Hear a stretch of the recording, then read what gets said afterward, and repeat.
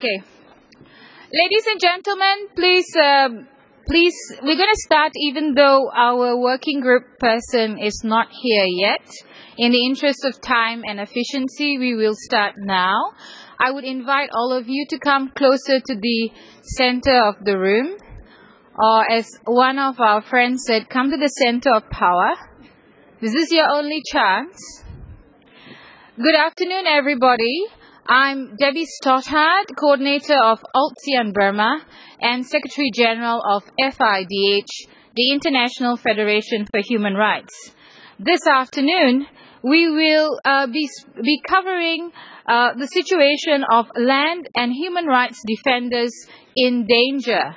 This is very much connected to some of the issues raised in the prior plenary, in which some of the panelists highlighted the particular struggles of indigenous peoples and other vulnerable groups working to defend their rights to land and our rights to a clean and healthy environment.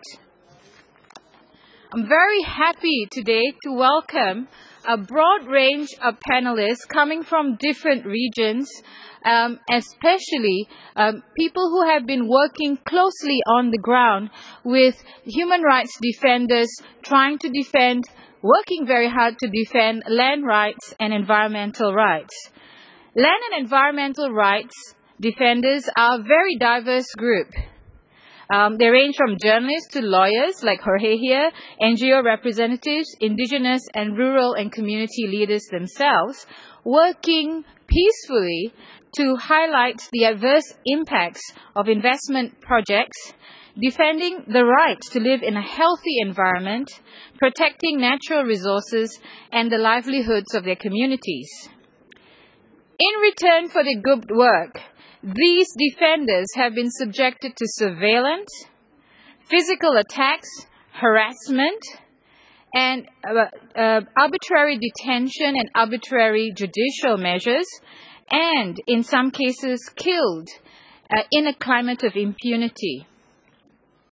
The United Nations Special Rapporteur on the situation of human rights defenders pointed out that they are particularly disadvantaged due to the often limited knowledge that they have about their rights and the lack of information on how to claim them, scarce resources, and weak organizational capacity.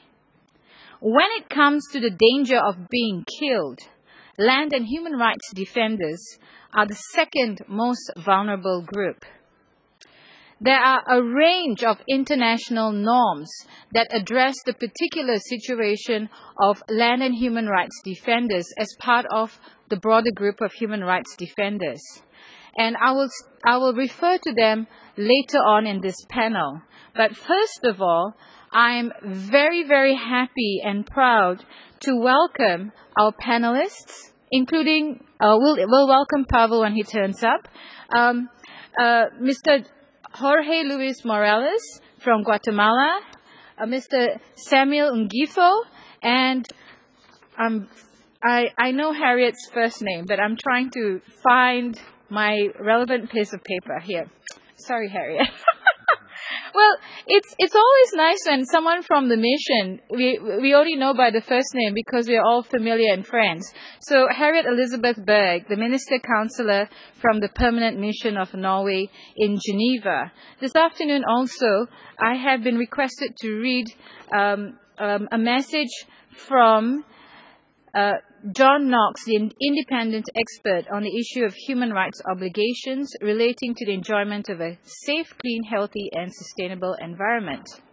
Okay, we're going to start with Jorge. Now, Jorge, I am shuffling so much paper, it's not funny. I'm so sorry for the trees. Okay, Jorge Luis Morales is a lawyer and member of the Verapaz Peasant Union Organization's UVOC in Guatemala. He works with local communities and day laborers, not in Guatemala City, but in the highlands of Guatemala, in the struggle to defend land in relation to agribusinesses, including the production of biofuels and timber, And Jorge also assists those activists who are being criminalized, including people who have been working, day laborers who have also been working for their labor rights, and in this context, their rights to a livelihood. My question to Jorge is to share with us, Jorge, can you share with us the greatest challenges and the types of violations facing defenders who are defending land and human rights? And what do you see as the role of UN special procedures, in particular the UN Working Group on Business and Human Rights? What would you like them to do? Thank you, Jorge. You have 5 minutes.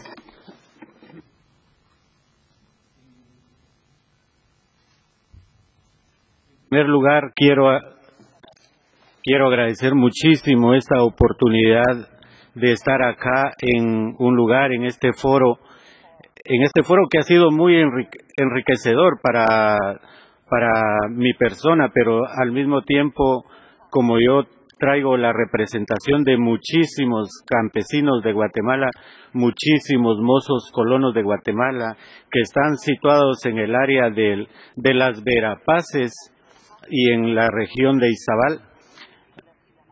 Entonces el trabajo que yo realizo, el trabajo que hacemos las comunidades y la organización UBOC es luchar por la tierra, luchar por los derechos laborales de los jornaleros en las grandes fincas de empresas de producción para agrocombustibles o madereras.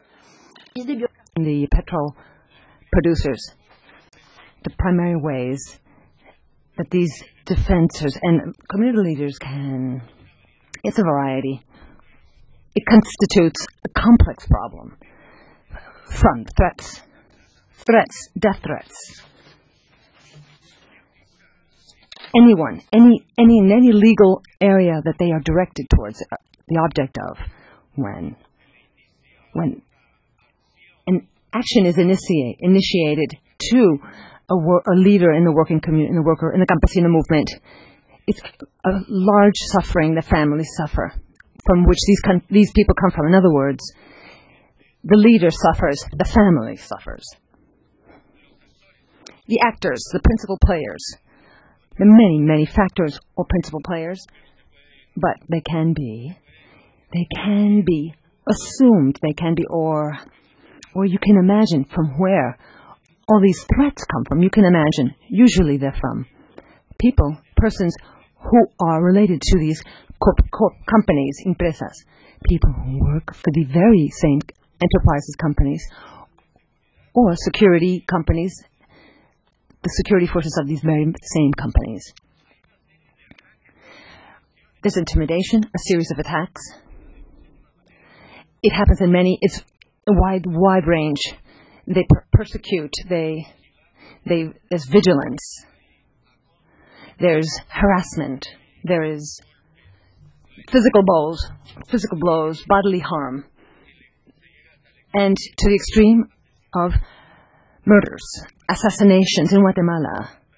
Unfortunately, there's so many assassinations within the context of, for example, people that have defended their land rights, or people who have defended the existence of original working relationship on verbal contracts. People who, let me explain that in Guatemala, particularly in the Verapaces region, the hundreds of thousands of colonos, indigenous people, workers, campesinos, peasants that live in these fincas, these homesteads that have been abandoned in these homesteads and that have been ignored by the very state, the very nation of Guatemala, because these are communities that are surviving in very precarious conditions, subsistence conditions.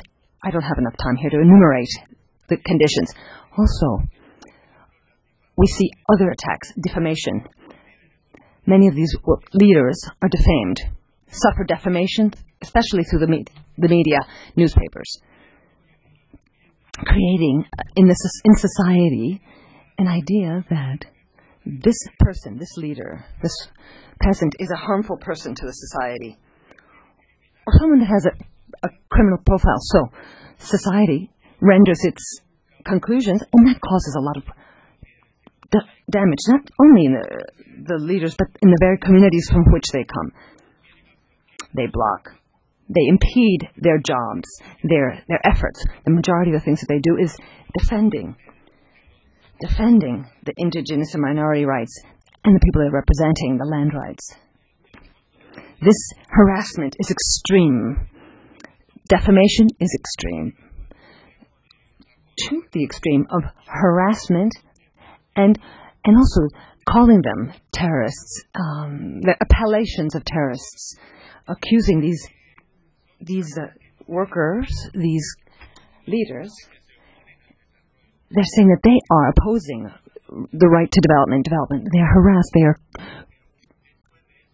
After this, there's a very important issue that rises, and it was the finger was put in the eye, let's say, or let's say the attention is now clear on this matter. This criminalisation of these leaders, criminalizing the people who they undergo an enormous amount of legal processes where they have to. It must be said there's a complicity. There's a complicity from the public ministry, the local public ministries I'm referring to, on a municipal level, the attorney generals, and all these levels. There's an associated, things happen in a sort of a fan type of thing. They all come together to criminalize these legitimate actions, legitimate defenders of the indigenous and minority rights of the people of Guatemala. There's a concern, a huge concern, a very important concern. Many of these indigenous communities exist before the census, the registries, before the registers of property rights. They have been present for more than 200 years. They have been here before, but they don't possess any legal documentation, title, deeds, where they can be accorded that right of ownership. Not only throughout the time that they had this working relationship. I already mentioned they were abandoned. They've been left throughout that time. They had a difficult contractual bind in difficult conditions. They were operating in infrahuman conditions. They never had access to minimum wage. In terms of the criminalization, I'm going to mention the case of the finca called Primavera, Spring, where the leaders, the homestead, are being processed for 9 or more infractions. They are procuring to resolve one, and another legal process is brought upon them. This is happening. It's a very difficult situation that they're going through. The Guatemala peasants is a very difficult position. After hearing about... Gracias, Jorge. Luego de escuchar los diferentes problemas a los que están sujetos los dirigentes campesinos de la seguridad personal y el hecho de que los dirigentes, al ser atacados, las consecuencias las paga toda la familia, la negativa de reconocer los derechos consuetudinarios de la tierra según diversas normas internacionales y la complicidad de las autoridades locales. Hemos ya escuchado todo eso. Ahora vamos a pasar a Samuel Ngifo, secretario general del Centro para el Medio Ambiente y Desarrollo de Camerún. Samuel también es abogado. Yo estoy rodeada de abogados, pero no se los voy a tomar en negativo, pero él es el director del centro en Yaoundé. Recibió el premio Goldman para el medio ambiente en 1999 y como él dijo, eso ya hace mucho tiempo, pero él sigue trabajando, sigue dando una buena batalla y está centrado en la protección de los derechos comunitarios en el contexto de la explotación de los recursos humanos, la tierra y la silvicultura. Samuel, cuéntanos cuáles son los desafíos principales a los que hace frente los defensores del medio ambiente y de la tierra, quiénes han sido objeto de persecución y qué es lo que tú quisieras que los procedimientos de Naciones Unidas, incluyendo el grupo de trabajo, hicieran para ayudar en esta situación. Thank you so much, Mr. Chair. Gracias. Quisiera en primer lugar disculparme por mi voz. Yo vengo de Camerún, donde hay mucho sol, y cuando llegué aquí estábamos a 1 grado sobre cero y me enfermé. No estaba yo preparado para esas temperaturas, pero yo vengo de Camerún y yo trabajo en el Congo Brazzaville. Es un grupo de 6 o 7 países en la África Central que compartimos muchos recursos naturales, muchos de silvicultura, mucha tierra y tierra vacía, como decía la gente, y también minerales y petróleo. Y lo que nos dimos cuenta es que para las comunidades en toda la cuenca del Congo no hay un mundo único que establezca una diferencia clara entre la tierra, la silvicultura y otros recursos. Hay quienes hablan de nuestros bosques, pero eso también incluye a la tierra. Entonces, es una visión holística de los recursos. Entonces, si ustedes toman los recursos de la tierra vacía no tiene ningún valor para la gente ahí. La tierra es lo que ellos necesitan, tierra y recursos, es lo que ellos necesitan para la vida cotidiana. Y también nos hemos dado cuenta de que todos estos países tienen en común unas políticas muy agresivas para atraer los inversionistas extranjeros directamente, y ellos, la mayoría, están interesados en los recursos naturales. Entonces, si vemos las estadísticas en los últimos 6 o 7 años, vamos a ver que el flujo de inversionistas en África Central va en aumento a una velocidad enorme, y el índice de crecimiento de todos los países de la región también va en aumento muy rápidamente. Pero, al mismo tiempo, los índices de pobreza también van en aumento. Hay mucho más dinero que llega, sí, pero sigue habiendo mucho más pobres en los países. La razón principal de esto es que la redistribución de la riqueza no se hace correctamente, no se hace con equidad. Y ahí creo yo que es donde radica el problema principal. Las empresas llegan, los inversionistas invierten en tierra y en otros recursos, pero a la larga, en sus actividades, el resultado lleva a restricciones de acceso a los espacios para las comunidades que usan los recursos para su vida cotidiana. Y entonces, una vez que les quitan esos recursos, pues se quedan más pobres que antes. Es el principal problema. Para que los países resulten más atractivos a los inversionistas, es necesario invertir mucho en una infraestructura muy amplia, pero para hacer eso también es necesario tener más tierra, porque si quieren construir una presa, pues se lleva mucha tierra y recursos. You need to have a lot of foreign debt to build the infrastructure, to take the land, and all this put together results into loss in access to resources and space for the communities. What are the problems? What happens is that the communities start resisting. They start fighting, because if you put together mining, logging, land concessions for agro-industry, now you have land concessions for carbon, you have environmental offsets. Altogether, you have no space left for community use. They can see this trend and they start resisting. They don't know the laws. They don't know their rights. What they are fighting for is not for their rights. They are fighting for survival. This is what they do. They say, if we don't fight today, we will have no more space where to go. They say we have to fight because if I'm taken out of my land, then I have nothing else to lose. I don't know where to go, and I have nothing else to lose, so I have to fight. This is the situation. What we are seeing is that as a result of the resistance, the government is helping the companies to fight the resistance.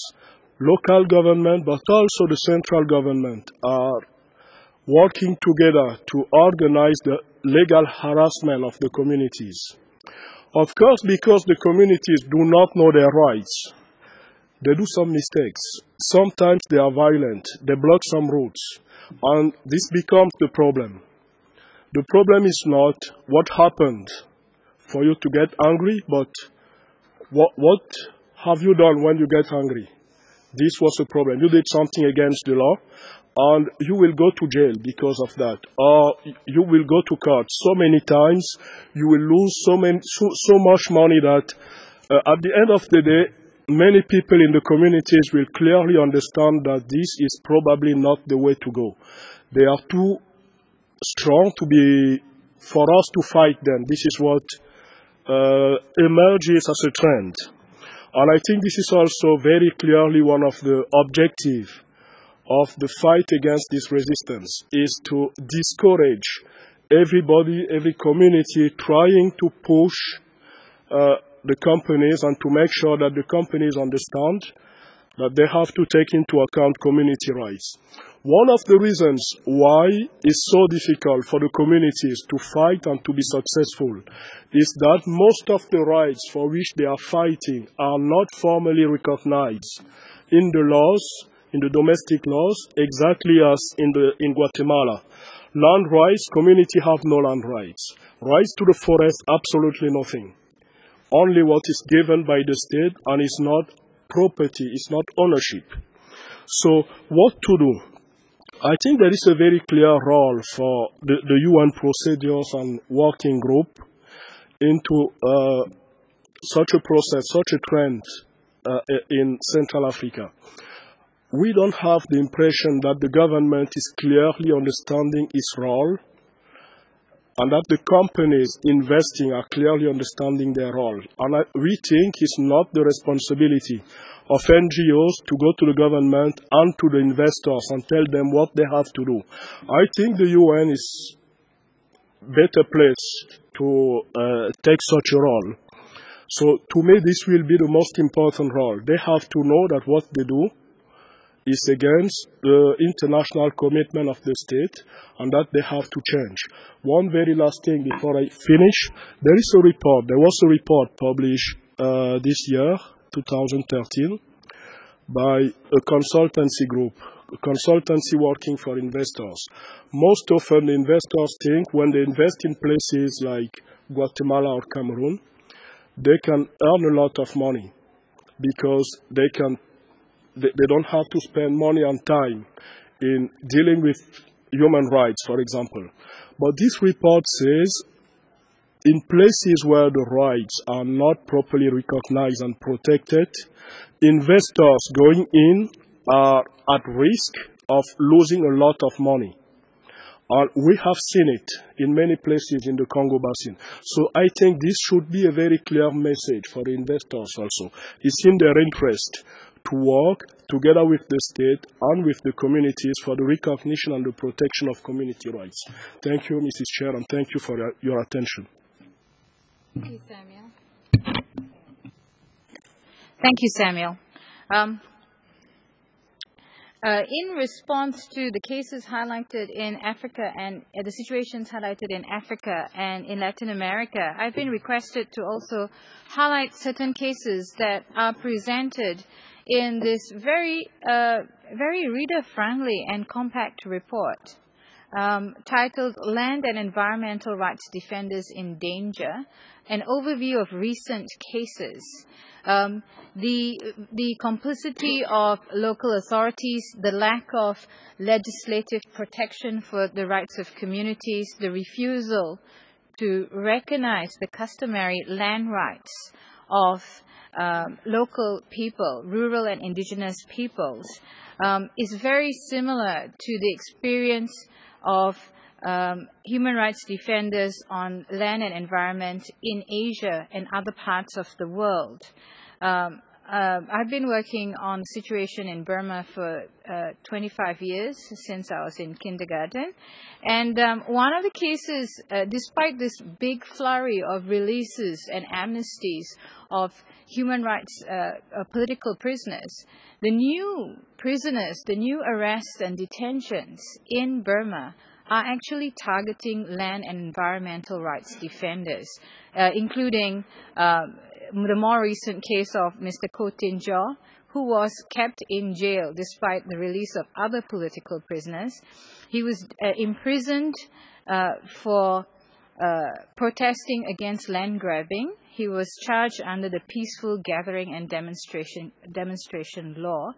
And after he was sentenced to jail, he was subjected to more prosecutions, which is very similar to the situation that Jorge and Samuel has shared, that local people are being subjected to multiple cases, and where they are basically being put in a situation where they are not just denied access to justice, but it's becoming too expensive and too burdensome to even defend themselves against charges and against official persecution and harassment. In the Philippines, Mr. Moses Fuentes, a member of the Bukidnon chapter of the Human Rights Defenders Filipinas and a local leader of the farmers organization Kuya Christian Farmers Association, was gunned down on June 16th last year by an unknown assailant, and he died on the spot. Venecia Inday Nestor was another human rights defender from the Philippines, was just gunned down dead. She was shot dead in public on the side of a highway in June last year, and she was actively pushing for land redistribution. So the cost is very high indeed. The reason I am using up all this time is that I have been informed that Pavel Suyandziga, the chair of the UN Working Group on Business and Human Rights, has disappeared. I hope this is a pleasant disappearance and not an enforced or involuntary disappearance. So, in lieu of that, or in addition to that, I have been requested to read out a statement before we move on to Harriet, to read a statement from John Knox, the independent expert on, let me get a breath, the issue of human rights obligations relating to the enjoyment of a safe, clean, healthy, and sustainable environment. So, I don't know what he sounds like, so I will not try to imitate his accent or his voice. I'll read it as myself, but it is, just imagine it's John. All human rights defenders have rights to meet peacefully to promote and protect human rights, to seek and obtain information about human rights, to disseminate information about human rights, and to draw attention to whether they are observed in practice, to have effective access to participation in government, and to benefit from remedies for human rights violations. These rights apply no less to human rights defenders seeking to exercise them for the protection of the environment than they do for other purposes protective of the full enjoyment of human rights. In practice, environmental human rights defenders have proved to be especially at risk when trying to exercise these rights. The Special Rapporteur on the situation of human rights defenders has reported that environmental rights defenders face a high risk of killings, attacks, assault, threats, and intimidation from both state and non-state actors. The situation of environmental rights defenders is often overlooked, perhaps because they do not always fall neatly into the categories of human rights or of the environment. This panel is an important opportunity to address this omission and to bring greater attention to this global problem. And what John Knox, the independent expert, highlights is also the importance of the importance of reminding ourselves of the international norms relevant to this situation and this topic. And it's important for us to remember that Principle 18 of the UN Guiding Principles states that business enterprises should identify and assess any actual or potential adverse human rights impacts with which they may be involved, either through their own activities or as a result of their business relationships. This process should involve meaningful consultation with potentially affected groups and other relevant stakeholders, as appropriate to the size of the business enterprise and the nature and context of the operation. The UN Declaration on Human Rights Defenders also reiterates and backs up the assertion by our human rights defenders here that land and human rights defenders should enjoy protection from persecution, harassment, and physical threat because when they are working to promote land and environmental rights. So that, in a way, brings us to Harriet. Harriet Elizabeth Berg is Minister Counselor and from the Permanent Mission of Norway in Geneva. I have been told not to be gentle with you. I've been told to be gentle with you. So I have only 3 questions. I don't know. These 3 questions look a bit loaded. So, Harriet, how do you see the role of home states, of business enterprises, in preventing repression of human rights defenders? I think this is actually very relevant to what Professor Stiglitz said in the earlier session, especially when we talk about access to justice for affected communities. For example, in the case of Samuel's scenarios and the situation faced by Jorge, if it was a Norwegian company, for example, do you think that Norway should guarantee access to justice in Norway if the courts in Latin America or Africa or even Asia are unable to grant it to them, especially if it's a Norwegian company? That's question number 1. Question number 2. In your view, what should businesses do as part of their due diligence processes to make sure they do not contribute to and are not complicit with human rights and abuses committed against human rights defenders? And then this is a little bit more complicated, Harriet. I'll actually give you the hard copy of this. I think you have it. Given Norway's support to initiatives on human rights defenders, as well as its OECD proactive agenda on meaningful stakeholders' engagement in the extractive industries, how do you promote the role of human rights defenders as meaningful and relevant stakeholders, in particular in repressive environments? All of us are awaiting, pen poised, with bated breath for your replies to these 3 questions. Thank you. Thank you. First, thank you for inviting me. It's a very timely and topical panel that you have organized. As several speakers have said earlier today, this is an increasingly important issue, and the reports are alarming. We see more reports now than we did previously on this challenge.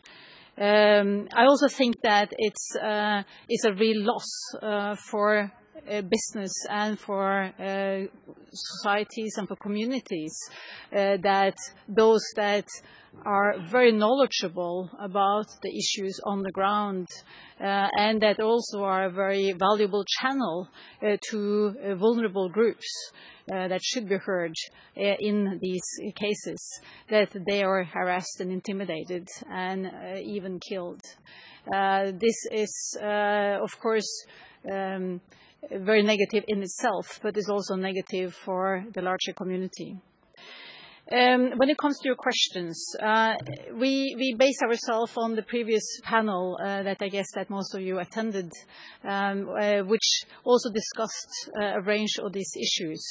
For a home state, I think that it's important to actually go to this in a very comprehensive way. There are many things that home states could do, and they're all covered in the UN Guiding Principles, of course, but I'll just mention a few of them. We have to have, of course, all the laws and regulations that have to be in place based on the international obligations that we have there. And I must underline that I believe that we do have a good range and probably close to total range of international conventions and treaties that we can base ourselves on to make sure that we have the correct regulations and rules in place. But in addition to that, we can do many things to make sure that we have a good and comprehensive incentive system. I mean, businesses operate often based on what kind of incentives and disincentives they see in society. And they go much further than the laws and regulations. What we, of course, have is public procurement as a positive incentive for business. If you know that you will not get that possibility to deliver whatever to a ministry because you don't have your policy statement in place or you don't do your due diligence, or we know that you're doing something in certain countries that seems to be on the edge of being legal, if we know then that you won't get that contract, that is certainly a very strong incentive. Credit expert systems is another incentive that can be used. I also believe that what the UK have in their national action plan, setting clear expectations to business on what they expect them to do when they are operating abroad, is important. Norway has even gone as far as to establish 10 points document on, together with business and civil society, on how Norwegian companies should plan and carry out stakeholder dialogues. So they are going even further when it comes to say what they expect from business. I think that the point that we maybe are discussing a bit too little is how we also work to secure the international framework in this area. I'm not talking about treaties or conventions or instruments, but I'm talking about, for instance, the World Bank. The World Bank is presently discussing their safeguard policies and reviewing it for the future. It's a clear issue that one should look at how human rights should be included in these safeguard policies. That's something that home states can do, and they can do together with NGOs and with business and with other states. And this pertains to OECD guidelines and other guidelines as well. Certainly a lot of room there. When it comes to the direct protection of human rights defenders, I also think that that might be a bit overlooked. We have guidelines for our embassies on how they should work with human rights defenders. This is something that can be applied directly in relevant issues, where we can actually support human rights defenders with different economic resources. We can link them up with businesses, our own businesses that are investing in these countries, to make sure that they have a dialogue with the human rights defenders that they should meet. We can contribute to training, and we can do a lot of things to empower these right holders. And I think that also replies to many of the things there. I mean, we could see our embassies or diplomats actually coming to court cases, sitting in to be witnesses in court cases and support in that way. So I think that we can be very active in empowering human rights defenders. And all this, together with the dialogue that we have with business, will create an incentive structure that is so comprehensive that it's difficult for a company to actually come into a situation and not knowing what they should do. Okay, so let's say that now we have them knowing what to do in principle. And then it's a question of what do they actually do and what could they do when they are going through their due diligence processes and have got that far. And that's your second question. I think it starts with knowledge. And there's a lot of activities ongoing to develop guidelines and to discuss stakeholder dialogues and how that can be done. There's also quite a lot of competence now and knowledge on what is normally going wrong.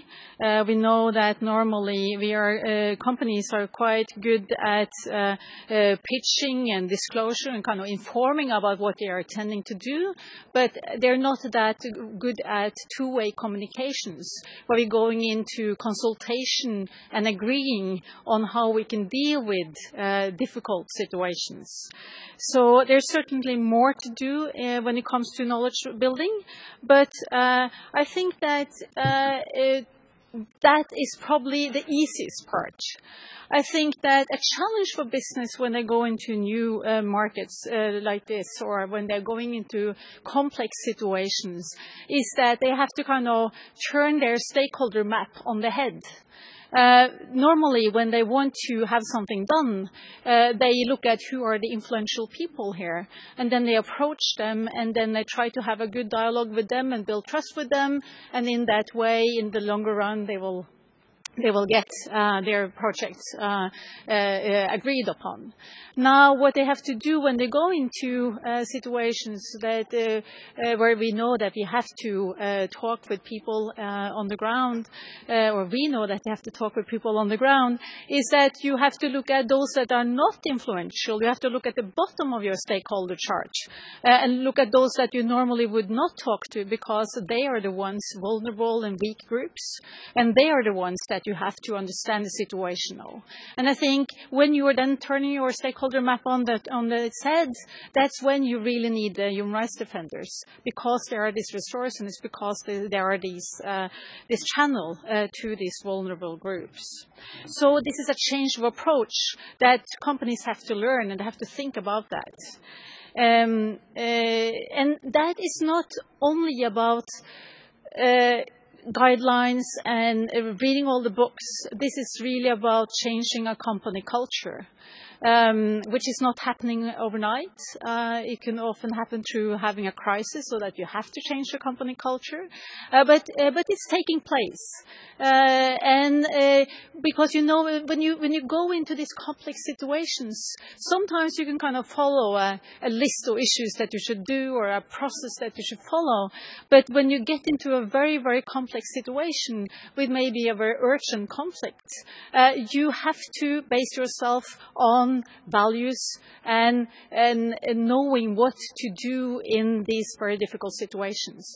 You have to have good company values. Then I also think that another thing companies need to do is to know their dilemmas. Companies can often be in a situation where they know that there's a conflict between what is expected from them locally and based on local law, and what is expecting from them based on international human rights. For instance, when a company is asked, a telecoms company is asked to disclose information about their customers, or when they are asked to close down the network because there's a demonstration coming, and you know that there might be human rights abuses coming based on this, what do? Do you risk to lose your license, or do you rather stay and follow up and risk abusing human rights? this is when you need to have a clear idea about what your dilemmas are and how you deal with that. So that's also a part of the culture, but know your dilemmas, be prepared for that. Then to try to wrap up, I also think that we need to have companies knowing when they want to exit. Sometimes it's just not impossible either not to enter or that they have to exit. When you're not able to influence the situation that you're in, when you're not able to do what you think is correct, I also think that it's important to exit. And then to turn back again to the role of home states, I think that actually talking with business about these situations, the challenges, the dilemmas, and be a good partner in what we cannot kind of write down in guidelines is also very important. To have diplomats that are able to talk with them, to have ministers, representatives that are able to talk with them about that. Thank you. Sorry I didn't get through the whole thing, but I hope to get back to it. Thank you. No worries. Thank you, Margaret. Just one question, which I'm going to reiterate.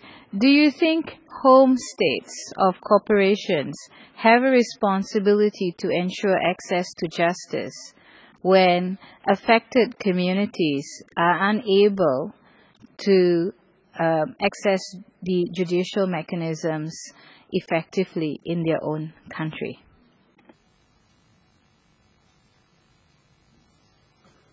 Now, as a representative of Norway, I'll be careful of saying what I think about what is right and what is wrong. I see that that opportunity is available in certain states, and that's positive opportunity. But to say that that is an approach that all states should choose to have is something different, because here we have long legal traditions and a lot of interests. But that there are states that offer that today, and I think that is positive. Thank you, Margaret. I'm pleased to welcome Pavel Suzyan-Ziga from the UN Working Group on Business and Human Rights. Welcome from the World Organization Against Torture, the International Federation for Human Rights, Peace Brigades International, Center for International Environmental Law, Earth Rights International, Friends of the Earth International, Global Witness, International Land Coalition, International Union for the Conservation of Nature. Sorry, interpreters, you don't have to translate this part. International Union for the Conservation of Nature, National Committee of the Netherlands, and International Service for Human Rights and Forum Asia. So, Pavel, I'm going to give you a quick roundup. We have heard from Jorge, a human rights lawyer from Guatemala, and Samuel, also a human rights lawyer from Cameroon, working in their respective regions. Land and environmental defenders, who also include indigenous communities and rural communities, have been subjected to the whole range of threats against their person and other forms of intimidation, including judicial harassment and arbitrary detention. In many cases, community leaders are subjected to multiple court charges, and are put in a situation where they are denied access to justice and access to effective remedy. What is particularly distressing is that when they are defending land and environmental rights of their communities, they are essentially fighting for the right to survival, because in most cases, they need land to grow food, to feed themselves.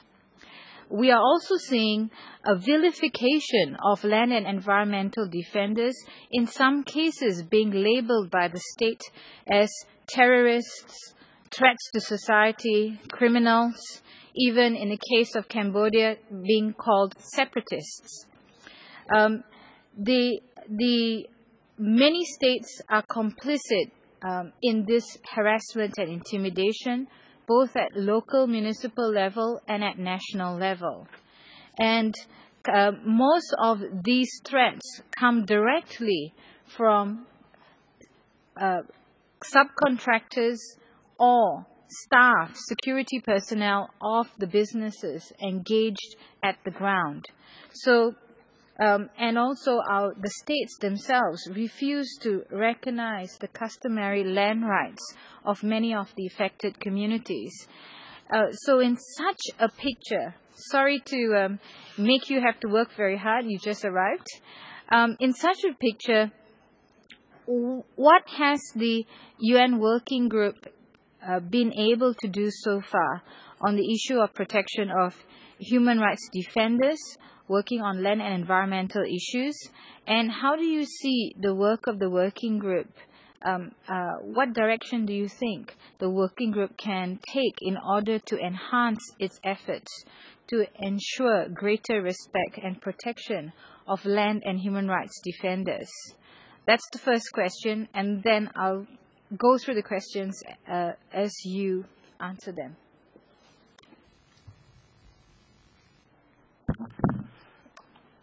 Добрый день. Спасибо большое for an opportunity provided to take part in the discussion. I beg to excuse me for not being here at the beginning of your session, side event. The matter of the fact is that I have had a number of meetings, including the rights of the indigenous peoples related to the conflicts with the business enterprises, so my apologies. I would like to be brief, understanding that there are many people wishing to speak. So, preempting your reaction, I would like to mention that I came to the human rights defending activities regarding the peoples when a territory of my people was sold out to one of the corporations, business corporation. At that time I was a teacher of mathematics and I was planning to work the whole life in this field. But after selling out my land, my compatriots asked me to help them in this struggle, in this fight. It was in 1989, and since that time I am dealing with the defense of the legitimate rights of indigenous people. As far as the pressure provided by different corporations on human rights defenders, I know very well about the situation. I met on various occasions with various community leaders, including the my people, and I know about the suffering they are faced with defending their legitimate rights.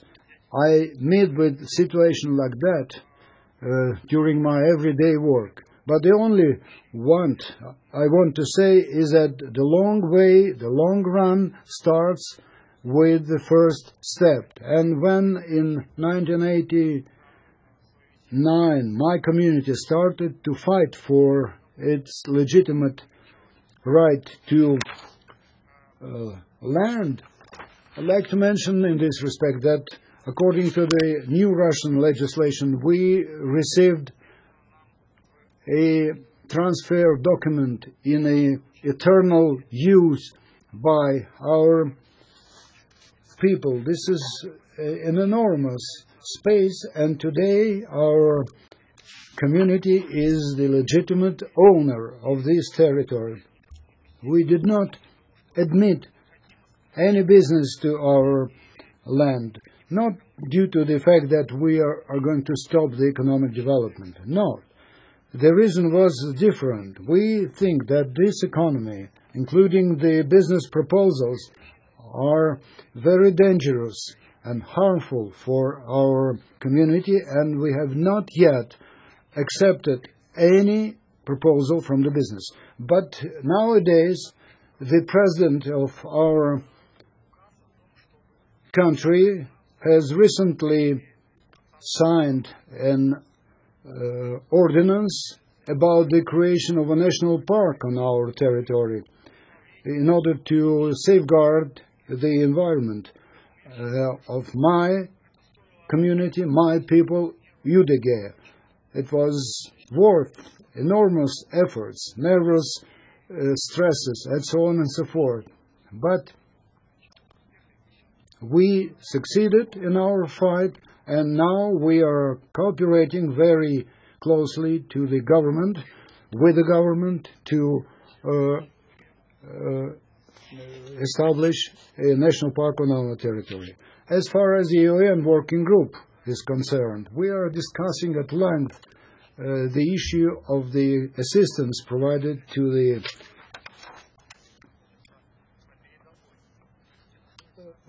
human rights defenders, because these people is on the front line with the intimidation and any repressions subjected to. But we cannot overjump our mandate on the other side.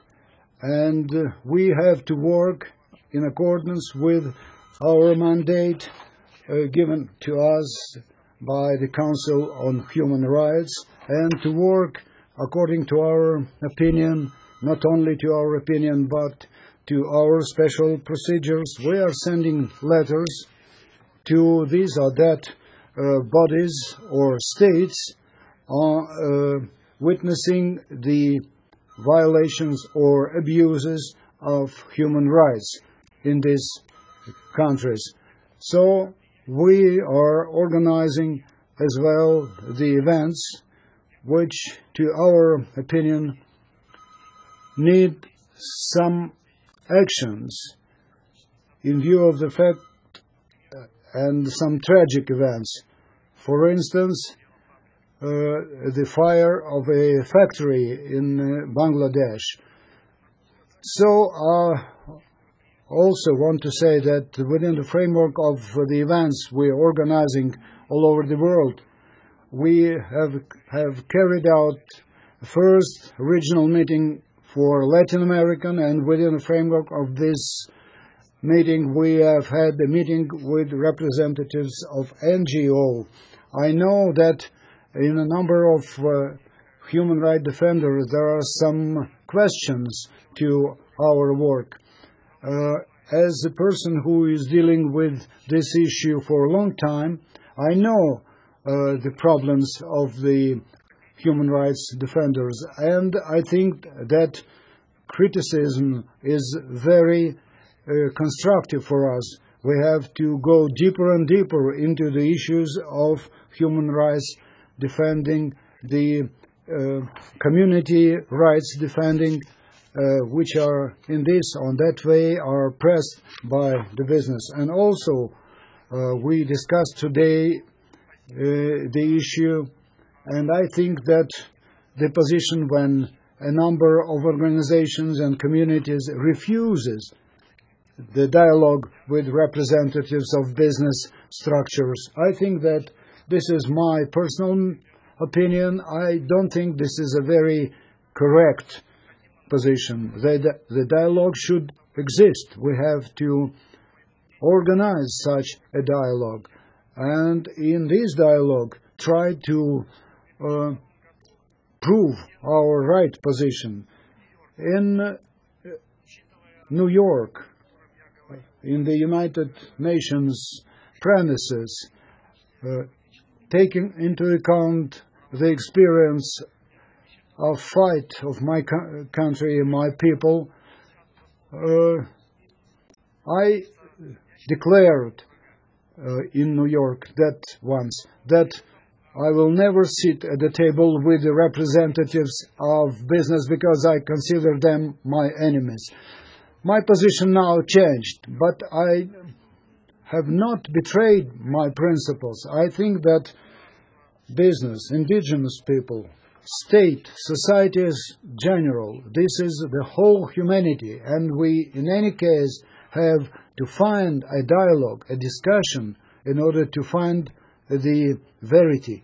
It will be a difficult way to the verity, and nobody will be happy with the results, but the dialogue is necessary, absolutely necessary. Thank you very much for your attention. Спасибо, Павел.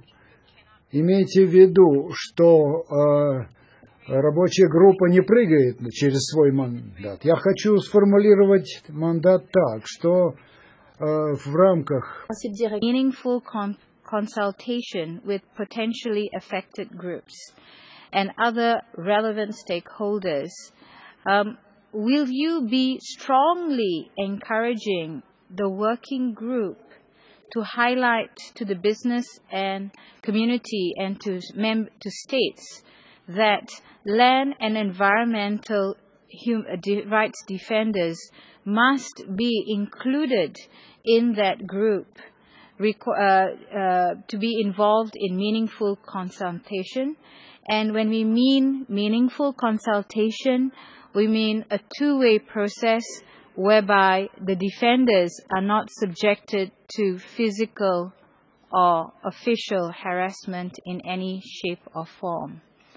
Will you be willing to tell us that you will be strongly encouraging the working group to pursue that? And that is very similar to what Harriet has said in terms of businesses having to turn their stakeholder map upside down in order to do their work effectively.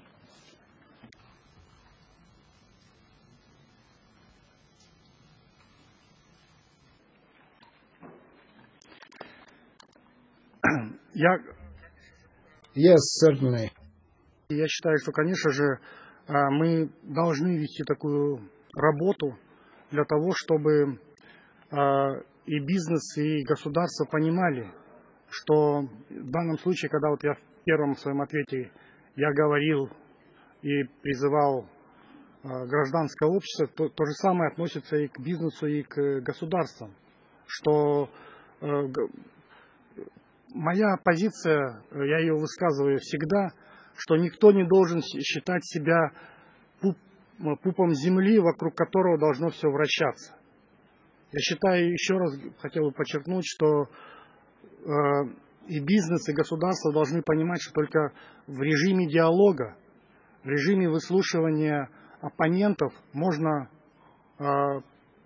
прийти к разумным решениям и компромиссам. And only in this way we can come to the meaningful solution of the compromise. As far as the working group is concerned, during our first forum we have arranged for official discussions with the communities who suffered from the business activities.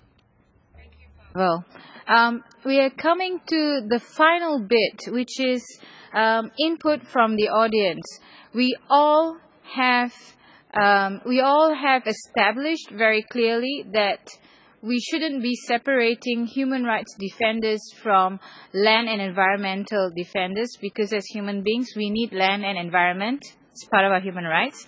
So we got that happening. We all understand that land confiscation and land grabbing has become a global epidemic affecting people and communities all around the world. And people from the panelists have already started to speak up about some of the possible solutions and recommendations. I have here 3 people, 4, 5, 6. Oh, okay. I'm going to stop at 5. We have Sarah, Laurie. Sorry. Yes. Okay, and someone at the back there, and then and Genevieve. Okay, and then Joanne later. So can I start with Sarah, Laurie, and the person in black next to Joan? So Sarah and then Laurie, very briefly. En este contexto donde vemos fuertes desigualdades entre las empresas y las comunidades, donde estamos constatando la falta de mecanismos vinculantes para obligar a las empresas a cumplir, force these companies to satisfy the human rights, and how this social, how this is criminalized, how we're losing lives, how we're being criminalized, our protests or manifestations. In the opinion of the panelists, Madam and Miss, what are the measures could the UN take to protect these human rights defenders, these land rights defenders? Laurie? Thank you. I'm happy to address this wonderful side event and thank all the organizers of it. My name is Laurie Tanner, and I'm working with numerous NGOs in the creation of an international initiative focused on land and environmental defenders. I'd like to invite everyone in this room to pick up the article on the table at the back of the room about the landmark precedent-setting Cawas versus Honduras case on the issue of environmental defenders. Even though this case took place in the Inter-American Human Rights Court, its requirement that governments must protect at-risk environmental activists has global relevance and should be utilized and cited by environmental and land defenders who are being attacked and criminalized around the world. Especially important is the epilogue, which contains critical advice for all land and environmental defenders and those shining a spotlight on and helping to protect these courageous activists. For those following on webcast or video, please grab the free article on my website, laurietanner.com, which is LauriTanner. Thank you. Thanks, Laurie. And the lady in black in the second row, next to Jen. Buenas tardes, señora presidenta, delegados panelistas. My name is Brenda Hernandez, and I'm a defender, land and environmental rights defender from Guatemala. I'm the UVOC, and I'm part of the committee of this very same country of the human rights defenders. I'm a compatriot of my compatriot Jorge Luis Morales, and to complement what he has already illustrated us initially, I need to mention, in the year 2013, this initiative has registered 618 attacks to female and male defenders, more than double of the last year's total. Guatemala has the largest rate of these attacks in the hemisphere, and this conflict, in the scheme of tremendous social injustice, economic, political injustice, and these peace initiatives have not been satisfied and have been remilitarized. But as of 2012, the state has been remilitarized, and there's an ex-military in the presidency. In terms of these, when we saw the Nuremberg trials, it is highlighted that perhaps the worst crimes committed against the Jewish community was the construction of the discourse of hate this very year in Guatemala. People were penalized and condemned, which was motive for genocide, and his sentence was annulled by the court, given the Constitution in a retrograde act in terms of justice in the intervention of the business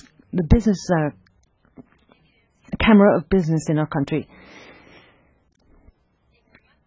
Within the case of this trial, attacks to the indigenous minority rights, land rights, all these attacks are augmented, and they constitute accusations of terrorism, criminalization. It also includes the indigenous and religious organizations. Our own ombudsman declared this as a, quote, discourse of hate, and held the president responsible and an organization formed by ex-militaries, and massacres that were committed during this conflict. It was called Foundation Against Terrorist Acts, and its publications, given this, posterior to this, before this, were extended against the land rights defenders which have maintained a legitimate fight, legal legitimate fight against these abuses and these grave human rights violations, and criminalization campaigns against them by these companies, which have come from international capitals in Guatemala.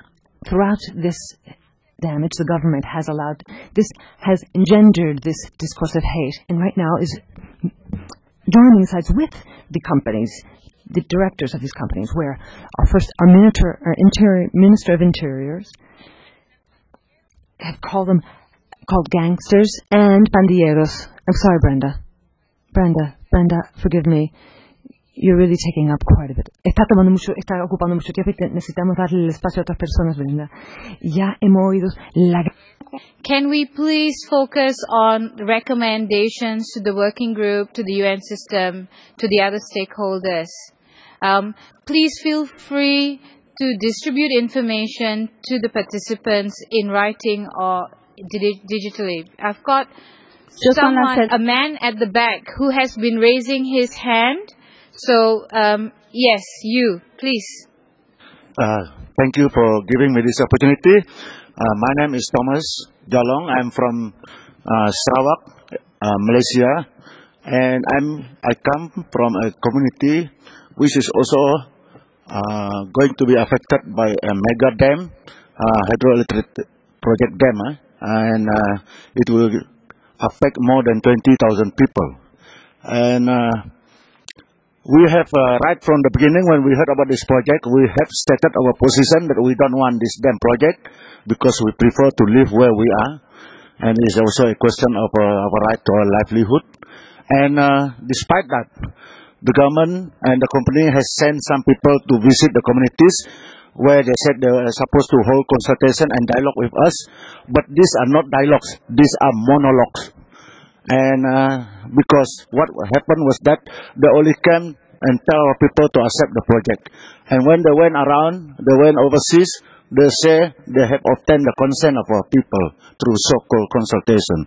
So this is a misrepresentation of the actual situation.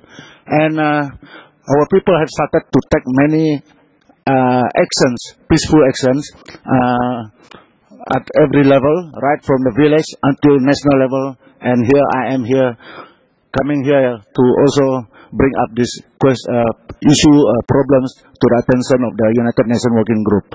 And what I'm worried, because in another case, also in Sarawak, that is in Murum Dam, 10 people were arrested 2 weeks ago, where including two of the minors, and they were charged for wrongful restraint in their effort to call for negotiation with the government to work out the compensation that should be accorded to them. But in the process of trying to protect and trying to ask for the dialogue and the negotiation, the dam which was constructed near the area was already being blocked, and empowerment was carried out. Okay, so what are your recommendations going forward?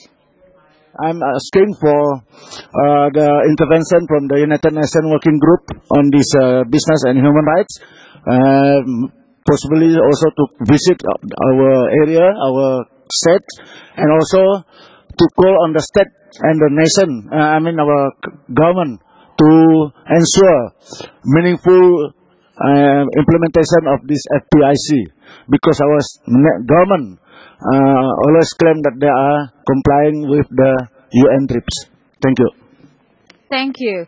Next we have Genevieve, and then I'm just trying to see, some of you have recommendations and some of you don't. So let's keep it brief, and I will then have Joan, the gentleman in green, and Phil, and that's it.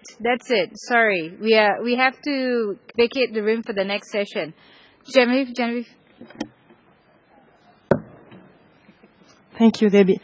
Two recommendations. The first one to states and the UN working group. Second one, the working group. I would like to thank Harriet for sharing with us the steps that have been taken by the embassy to ensure direct protection of defenders.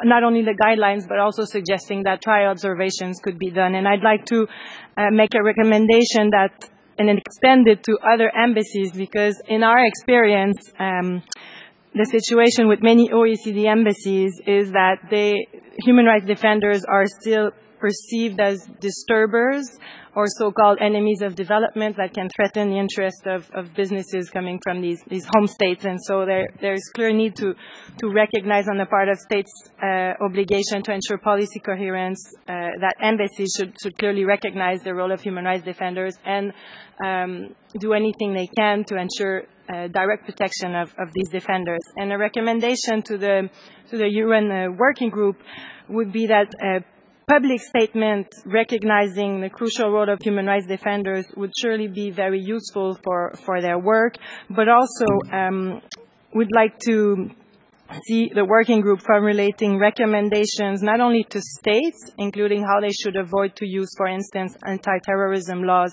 against human rights defenders, but also recommendations directed at companies on what they should or should not do as part of their duty responsibility to protect human rights, to ensure the protection of the work of human rights defenders. Thank you. Joan, that's you, right?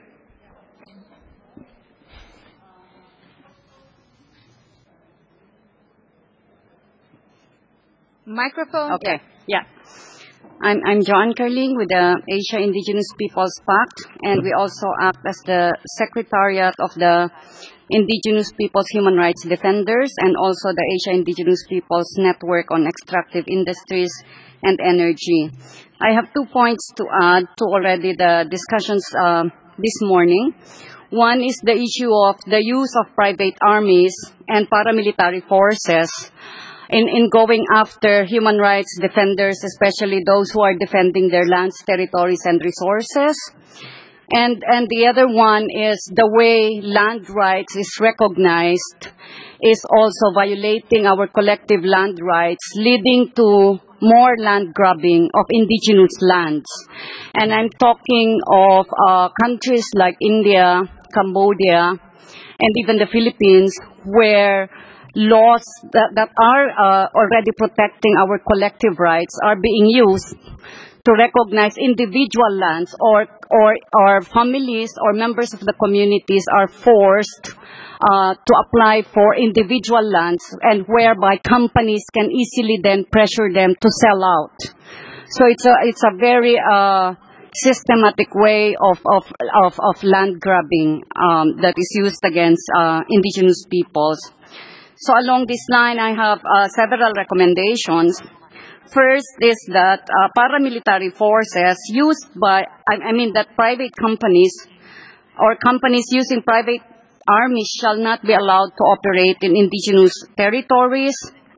And there should be strict regulations and policies and its strong enforcement in relation to activities of private armies and paramilitary forces, especially in dealing with human rights defenders. That there should be human rights education for military units. And finally, for the prevention of the worsening conditions of indigenous human rights defenders, is for states and business to fully recognize, respect, and protect the collective rights of indigenous peoples to their lands, territories, and resources, to self-governance, and to self-determined development. Further, the establishment of effective mechanisms for redress at the local and national levels should be done immediately. Thank you. Thank you, Joan. I've just been informed that I have to halt the session. We have run out of time. I am so sorry. All I can do is to say, all of us heard you. All of us heard you. And we hope that this can be taken further. Let's not forget that some of the issues that you raise will also be relevant to the side event tomorrow at 12 to 1:30 in room 23 on cases in the extractive sector. Some of your cases, some of the issues you wanted to raise are relevant there. Thank you very much to our panelists, Harriet, Jorge, Samuel, and Pavel, and to the 12 organizers, the 12 groups that organized this, and thank you to the translators.